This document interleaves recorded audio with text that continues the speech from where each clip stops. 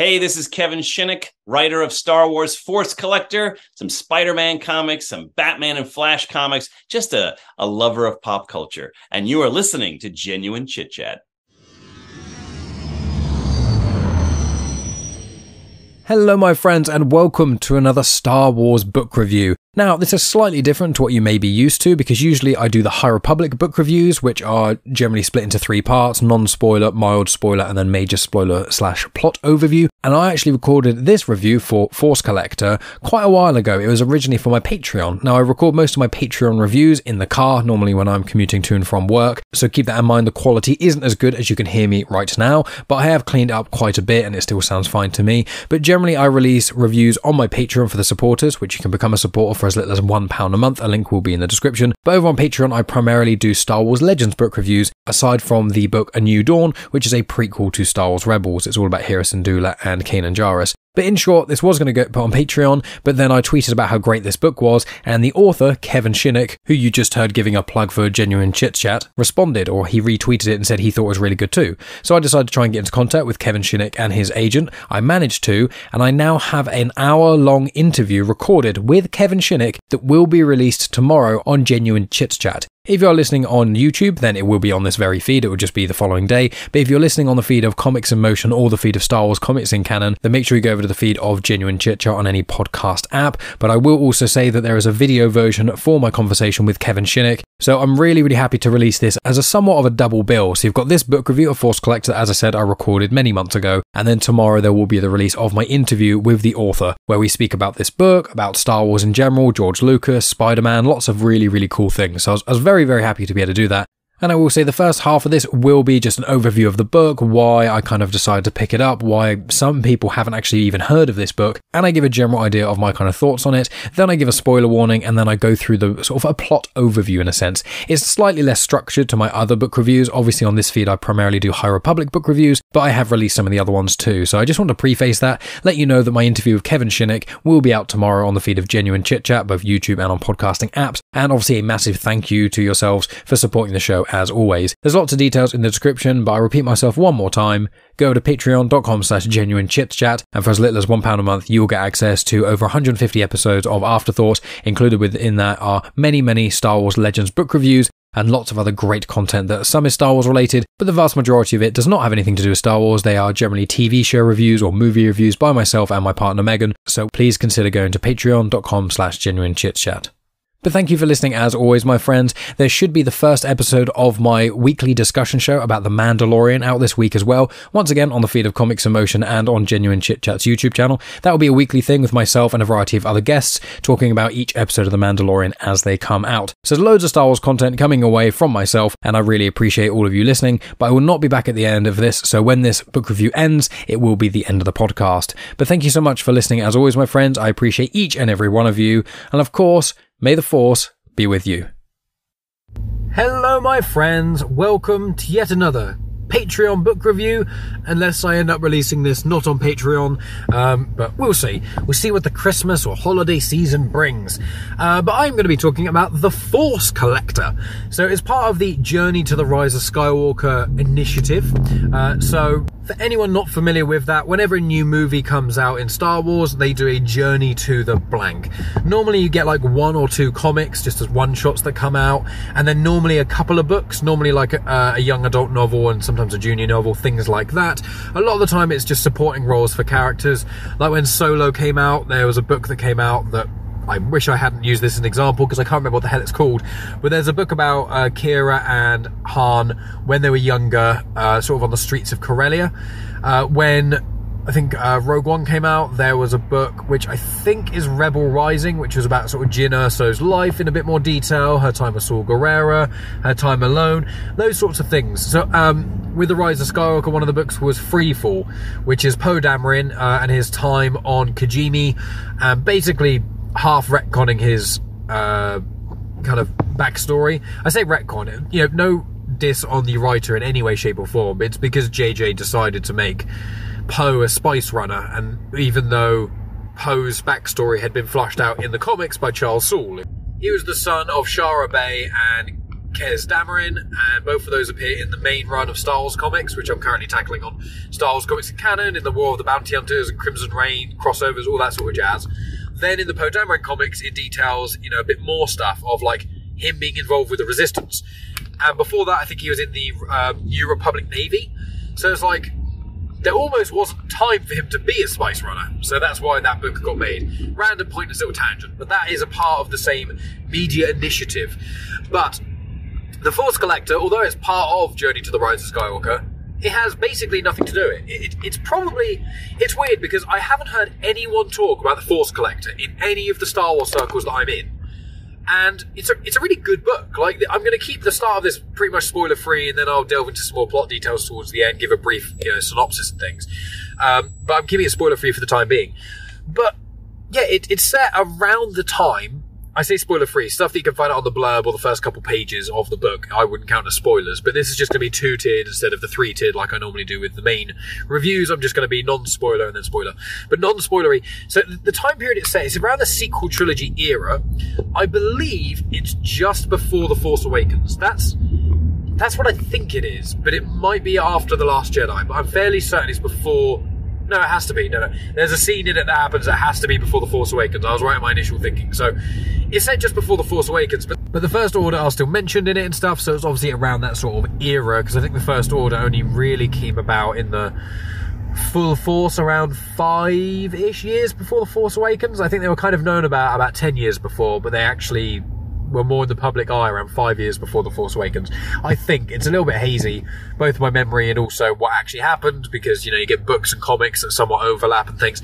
But it's got nothing to do with anyone else. The pure thing of it is just there's a teenage boy, and he's getting these Force visions, and he's just trying to find his place in the galaxy. That's really what's happening. And so he travels to try and work out what it means, some of his visions, what he can do about it, what one can do about Force sensitivity, and discovering what the Jedi used to be like. Because the majority of people in the galaxy, when the Jedi were around, had a fair idea of what the Jedi kind of did.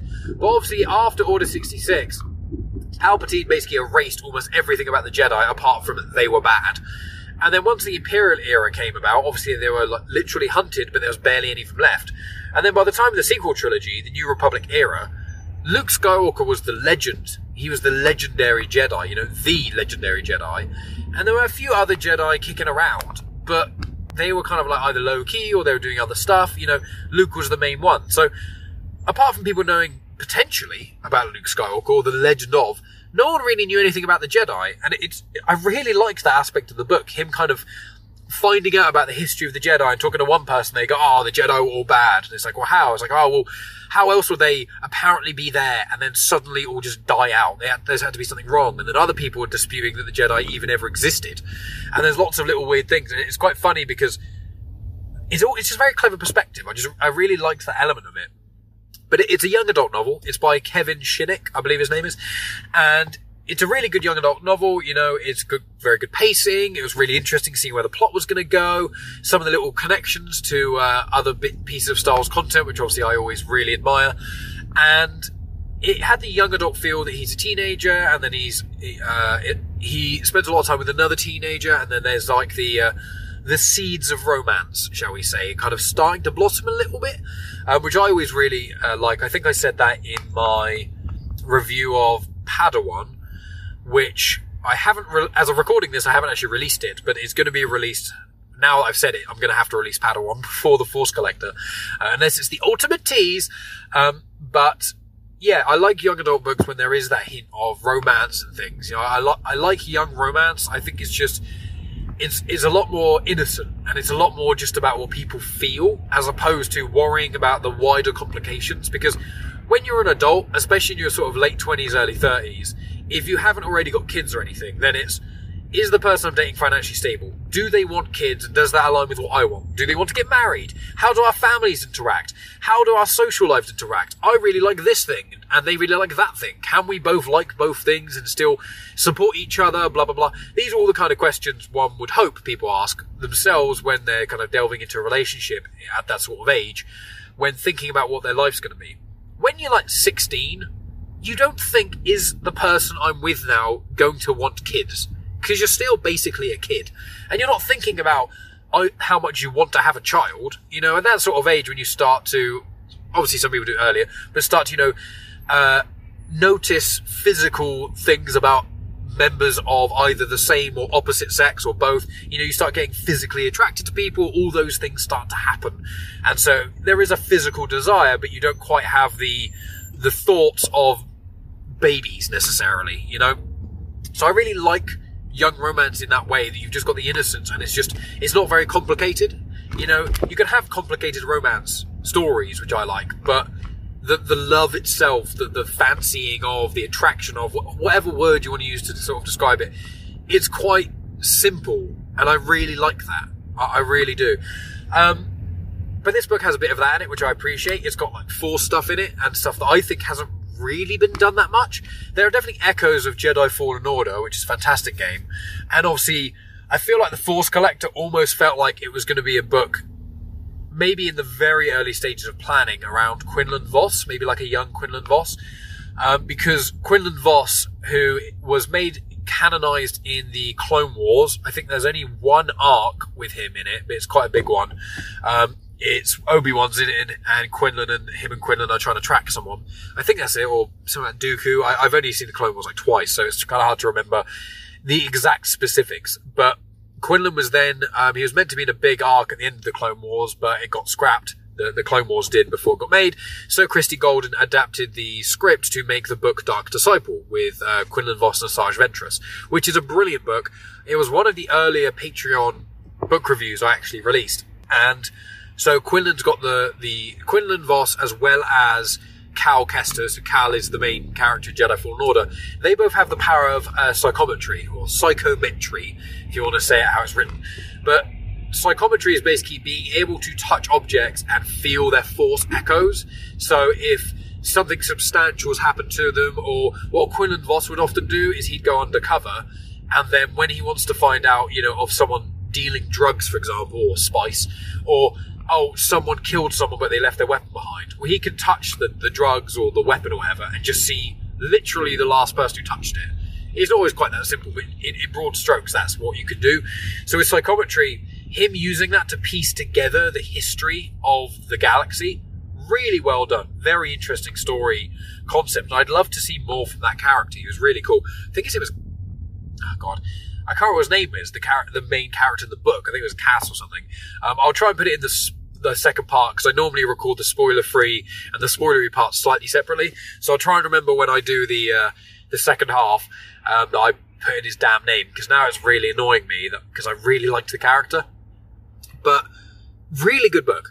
Really good. I was very surprised by it. I bought it ages ago. It was actually one of the earliest Star Wars books I bought. I bought it, I got the Aftermath trilogy, then I read Ahsoka, then Lost Stars, and then I think I bought like 2 or 3 books, and that was Force Collector, From a Certain Point of View, and something else. And I end up reading Certain Point of View, which is not a book I generally recommend to people. It's a tough read, Certain Point of View. There's a lot of cool stuff in there, but especially when you're in a cantina for about 70 pages, and it's just hard going.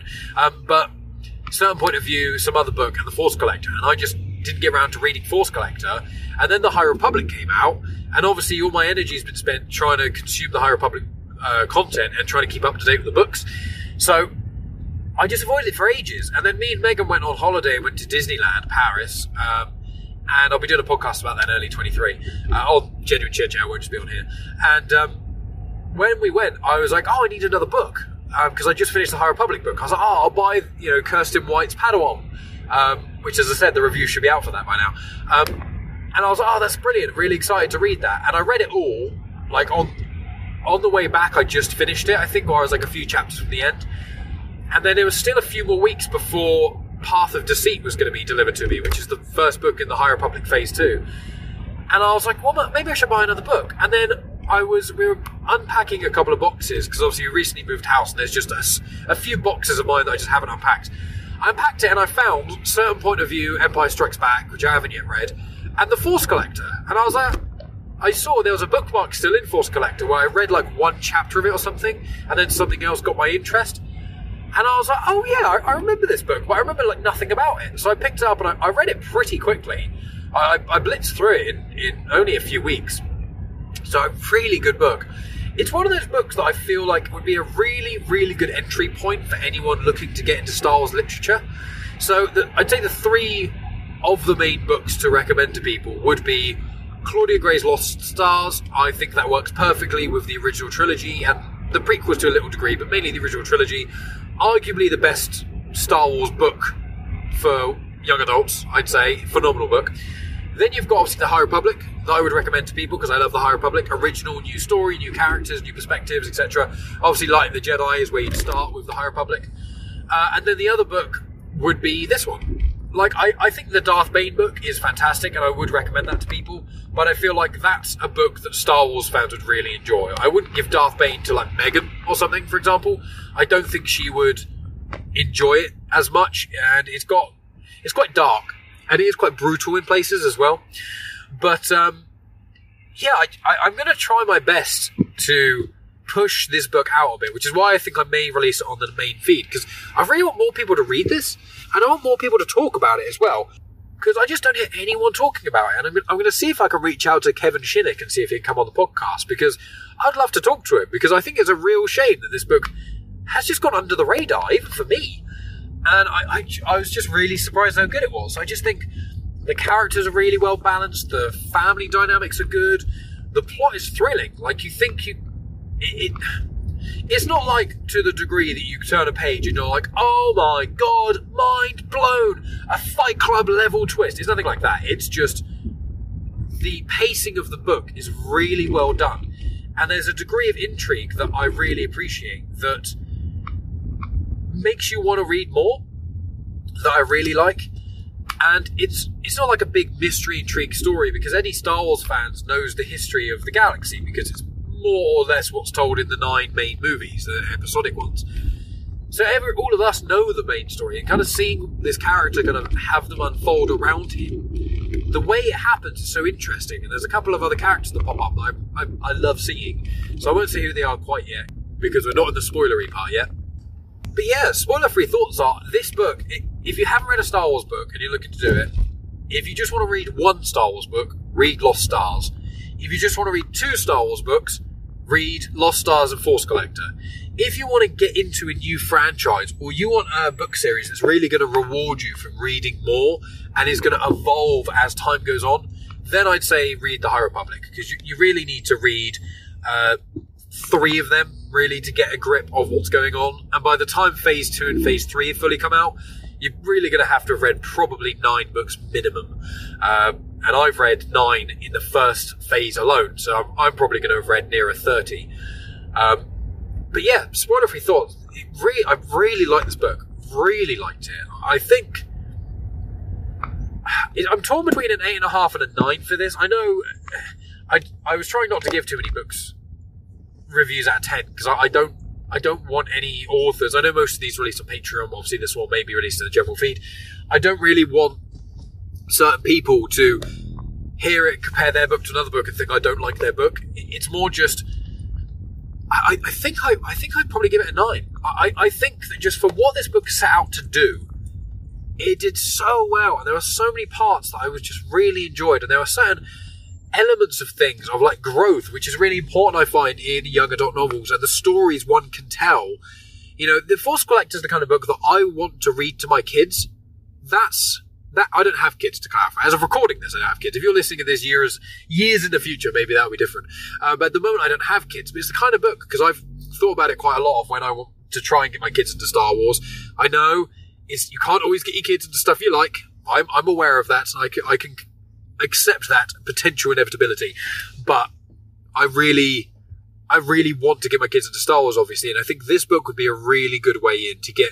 If anyone's listening to this and you have kids, or even teenagers, and they enjoy the Star Wars movies, or they've at least kind of seen them, I would recommend getting them this book. And I mean the physical book, I haven't listened to the audio version, if there is even an audio version, I don't know. But the physical thing in this book, I've really enjoyed it. I really recommend it. So with that in mind, let's move on to this spoilery stuff. So obviously I'm going to go into some of the plot details, some of the characters that popped up, and some of the more in-depth things that I enjoyed about it. So if you haven't picked up the book, which I imagine you haven't because no one seems to have, I would probably say, you know, if you have the intention of reading it, do that and come back. Or you can listen to my review. As I said, the plot, although it's really good, you kind of know where it's going to a degree, I suppose. But I won't say anything else about it here. I'll give you a bit of warning, and then we'll delve into the spoilery stuff.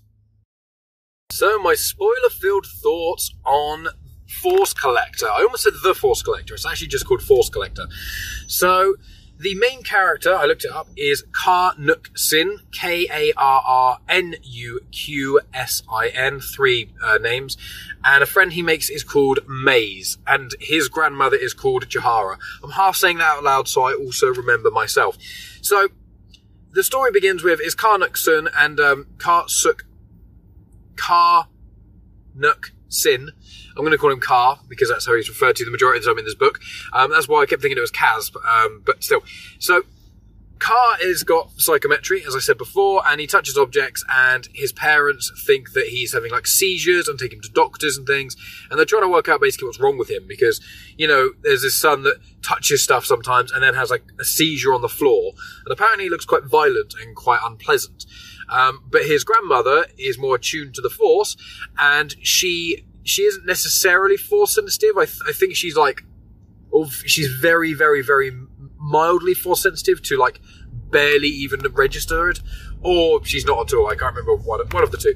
But she basically teaches Kar that it's the Force that's giving him these visions, these headaches, these seizures, and none of the other family really believe her. And so whenever he has these visions, the family don't really like it very much. They get really worried and concerned and stuff.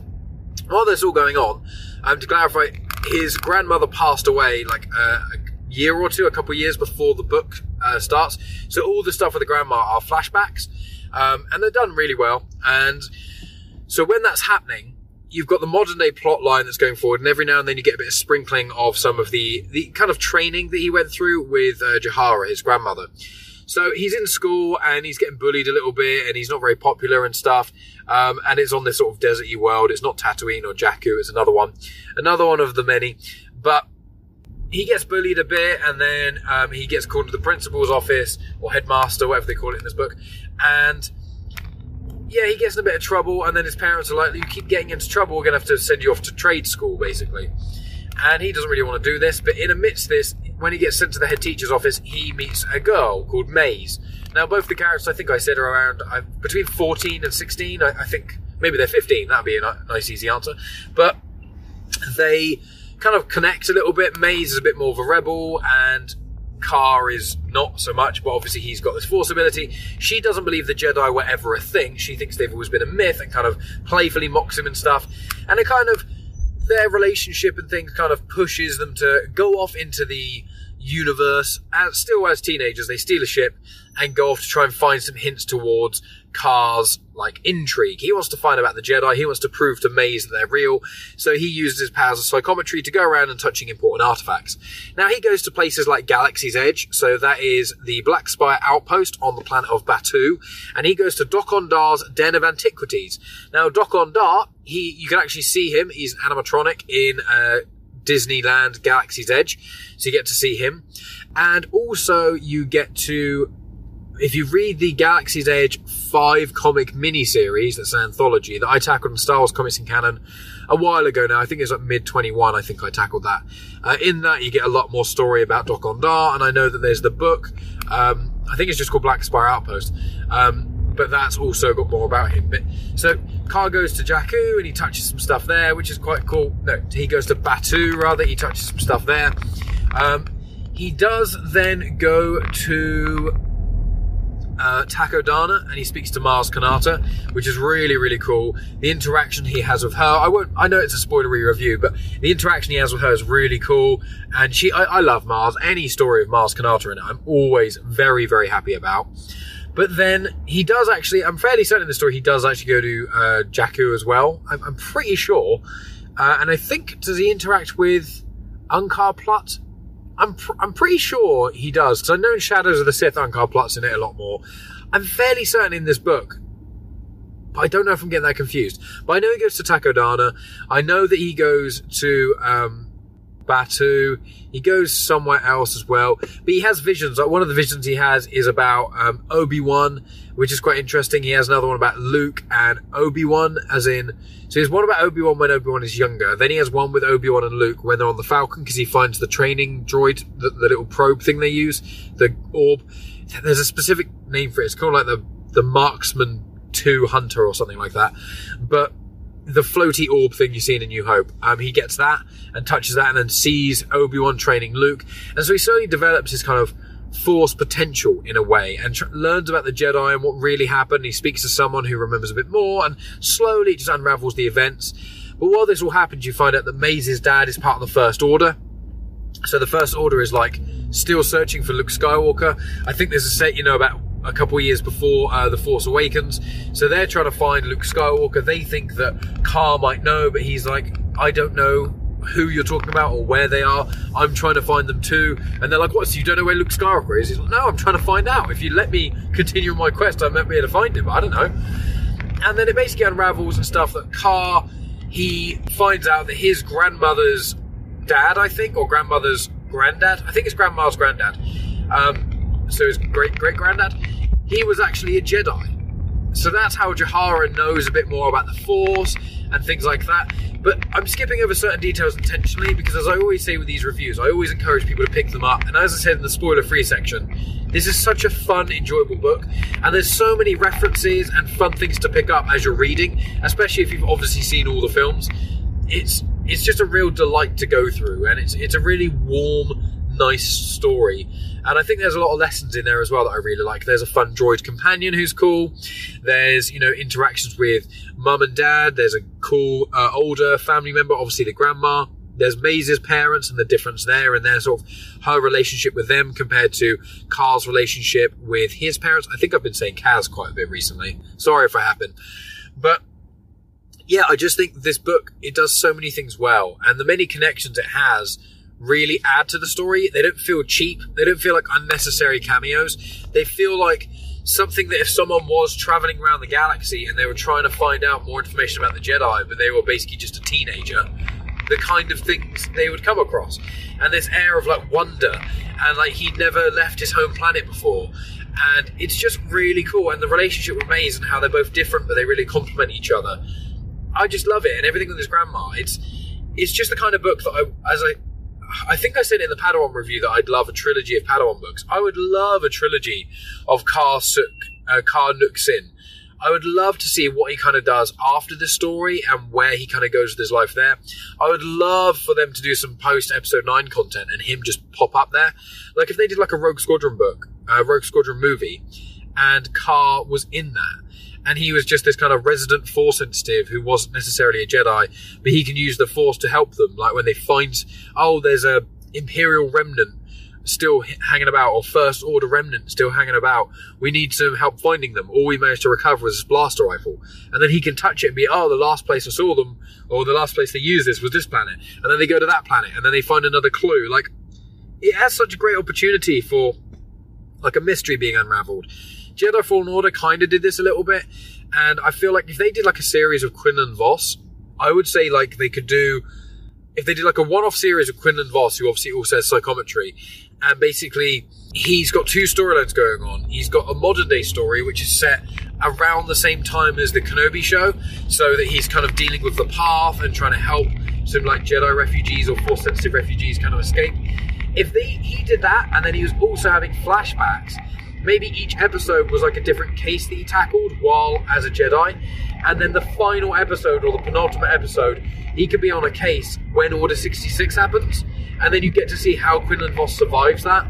That would be such an incredible show. It would really show a lot more of a mainstream audience psychometry, because you get like a smidge of it in The Force Awakens, but it seems like Anakin or Luke's lightsaber, the Skywalker saber, it seems that maybe that's more Force imbued, less so than Rey has psychometry. And then you get it in Jedi Fallen Order, you get it in the Clone Wars a bit, but you don't really get it much else. You don't get the mainstream side of it. So I'd love to see on screen fully psychometry. And I think if you had Quinlan Vos doing it, or you had 2 series maybe with Quinlan Vos, where you've got like the first series as I described, and the second series takes place kind of post episode 6, and then it kind of leads into him meeting up with Car, and he kind of trains up Car in the ways of the Jedi and to use his psychometry powers even better. I would love that. I would happily give some of my savings to fund that for Lucasfilm. Not that Disney Lucasfilm need my money, but that's the kind of show I'd love to see. So I just think Force Collector, really good book. If you want a Star Wars book that's kind of easygoing, there's not like a billion characters to remember like there is with the High Republic. There's not like 3 books you have to tackle like with Darth Bane. There's not like 3 books you have to tackle with Darth Bane, or like quite gruesome dark side details, or this whole new era of lore that you kind of have to wrap your head around. If you just want a really good, enjoyable story about the Force and growing up, set between episode 6 and 7, nearer episode 7, really, really recommend you pick up this book. Kevin Shinick did such a good job, and he is actually a writer for Robot Chicken, and he did something called Star Wars Detours, which was basically in production before Disney's Canon reset, and it was meant to be like a parody thing where they go to like certain places in the galaxy and it's a bit weirder and wonderful, and there's like stories that are kind of jokey and things like that, kind of like Robot Chicken but more canon aligned and more under the Star Wars banner. But when Disney reset the canon, they decided they didn't want some sort of weird comedy series that's not really canon, because it would confuse people, especially when they're trying to launch their own continuity and things. But yeah, Kevin Shinick, very talented individual. Really, really enjoyed this book. I really want to delve into some of his other works. There isn't that much on Star Wars. He's done like a few bits and pieces, but he hasn't really done any more original Star Wars content. I'm hoping he will. Really, really enjoyed this book. So go pick this book up. It's thoroughly enjoyable. I'm just going to keep saying the same thing over and over again otherwise. I think this is one of those books that is a really good companion for the sequel trilogy. I think that if you enjoy the sequel trilogy, or maybe if you weren't as much of a fan of the sequel trilogy, it might bring a little bit of extra wonder potentially to you, kind of adds to it. But that's going to be enough for me, my friends. I think I'm releasing this on Patreon, but I may end up releasing it on the main Star Wars Comics and Canon feed. Not fully sure what I'm going to do. I think I've decided to release the Padawan book review on the main feed over the sort of holiday season. So I think I'm going to release this as a Patreon thing.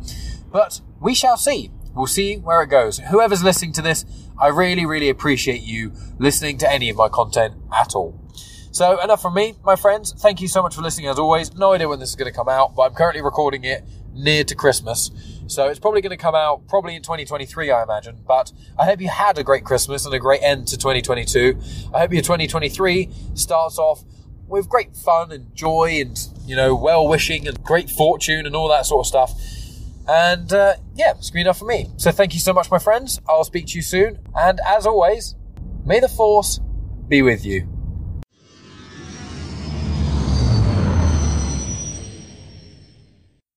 You have just experienced host, creator, everything elser of Genuine Chit-Chat, and also the host and creator of Star Wars Comics and Canon, found on the Comics in Motion podcast, Mike Burton.